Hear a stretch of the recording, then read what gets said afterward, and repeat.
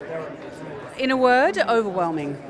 Overwhelming, totally overwhelming. I mean, when you look at the long list of previous honorees and to have my name mentioned alongside theirs, I don't yet know what even to say about it, because there's people on that list who have had profound influence not only on me but on the American cultural landscape. So I mean, it is an honor, an unparalleled honor.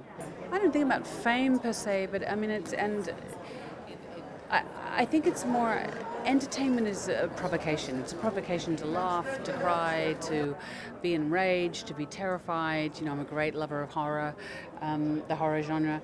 You know, like it's a provocation. And so the podcast about called Climate of Change, which we did through Audible, it's a provocation to engage, because I think, like a multitude of people, are feeling really overwhelmed by the systemic inactivity around climate change, and I wanted to know what was being done about it. And I've got friends who are, you know, very well versed and know the stats and are actually actively doing stuff out there, and I wanted to try and share that with a wider audience.